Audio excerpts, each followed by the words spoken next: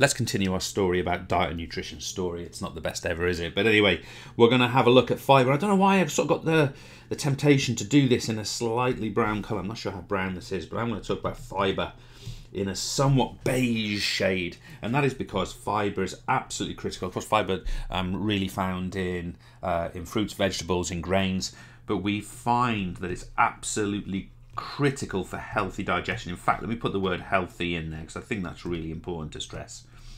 Now, furthermore with fibre, it's all about the regularity of stool, and yes, just in case you're unsure, that is how regularly you go to the toilet. Now remember, regularity is almost like predictability. You know, you go twice in a day or you go every morning at 8 o'clock, but fibre helps with regularity, which of course keeps us healthy. We don't want those waste products stored inside us for any extended period of time. If you've ever experienced this type of condition, you'll know it's not very pleasant, for example, so fibre helps with that.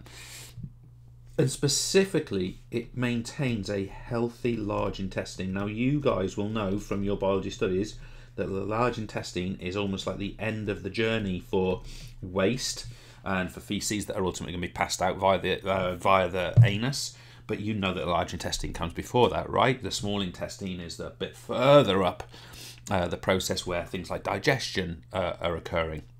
Now, one of the critical things about fibre is it aids in the absorption of water. If I try and spell that not incorrectly, it might help, but it helps to absorb water. So our hydration is also dependent on our fibre. So some critical points about why fibre is important in the diet. And actually, it's one of the things that people will sort of suffer from quite regularly, a lack of fibre in diet. Now, we're going to take a bit further and we're going to talk now about vitamins, okay? So vitamins, here we go. And I'm going to sort of like give a bit of a heading here. And what I want to do first is I want to talk about a vitamin I reckon you're pretty familiar with. I'm going to do it in yellow for a particular reason. Yellow for a particular reason. Here is our vitamin C. Okay, now our vitamin C is derived primarily from citrus fruit. So think your oranges, think your lemons, think your limes, etc., etc. That's what it's for. And vitamin C is absolutely critical for the immune system. So in a period, I'm recording this sort of, I guess it's post-COVID pandemic, vitamin C is a really important part of a healthy diet, right? It's keeping us well. Let me be clear, I'm not suggesting it prevents COVID. What I'm suggesting is it maintains a healthy immune system, which is part of fighting off COVID, of course. So that's the point that I would make on that one. Furthermore, we're interested in vitamin D. Okay, now of course there are vitamins. We're going to get to B in a second, but vitamin D, really important to stress here. This is what I would like you guys to really have a strong knowledge of.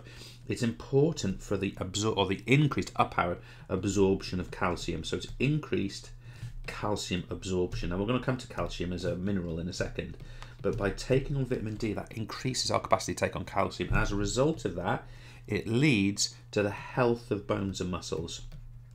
So for us as sports scientists, this is really important, right? So vitamin D, really important for us sports scientists because it helps in the absorption of calcium, which leads to healthier bones, muscles, amongst other things. Now, two more vitamins I want to address with you. Address rather than undress. We're going to look here at vitamin B12. Okay, vitamin B12. Now, B12, very important vitamin. It is involved in the increased production of red blood cells. So it causes increased red blood cell production. Now, of course, for us as sports scientists, that sort of oxygen carrying capacity of red blood cells via hemoglobin is really, really important, okay? And the way that it does this is it aids the absorption of iron. Now, of course, iron, why am I writing a P? Well, iron is Pb. I've got, what am I talking about? Iron is Pb, lead is Pb, iron is Fe. Goodness gracious, James. But what I want to make here is absorption of iron. So the point I want to make here, of course, iron is the element which goes to forming hemoglobin, millions of which sit on each red blood cell. So hence our points there. Let's take a touch further. Let's use a lovely pink colour to talk about B complex. So B complex, really important vitamin for the following reasons. It is involved in boosting energy levels. Okay, so you may well know people who are on B complex supplementation, for example, and it's really important for brain function. Okay, so really healthy cognition and brain function, really aided. Now, I want to go a little bit further because what we're going to do now is we're going to have a little look at minerals. Now, we mustn't sort of confuse vitamins and minerals. They are ultimately different structures, okay? But with minerals, we're interested here, and I'll sort of work backwards. We're interested here, first of all, in sodium. Now, with sodium, we are talking about the contribution to muscle contraction. Now, I'm not going to get into sarcoplasmic reticulums and various other elements of sort of microscopic muscular contraction process, but that's the big picture. Sodium helps with muscular contraction, therefore it must be in our diet. Furthermore, we're also interested in iron. We've mentioned this already. You know, iron is directly involved in red blood cell production, specifically the HB. Red blood cell production, specifically the HB, the hemoglobin element. And finally, folks, to finish this off nice and strongly before we just at the end look at water, I want to remind you as well of calcium, which we mentioned earlier. I think I might have done the same colour, sorry about that. So with calcium here, we're talking about bone and muscle health. So we must, of course, have that in our diet. And of course, that's assisted, as we mentioned before, by vitamin D. Now, final things which we'll do in a lovely shade of blue. I want to remind you probably, actually, of the importance of water in the diet. Now, it's a fairly clear point, right? It's about maintaining hydration. No real shock there.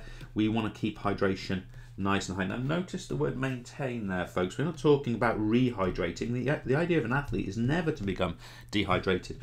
Water in our diet is critical for cell function. Think about the role of cytoplasm within cells, for example.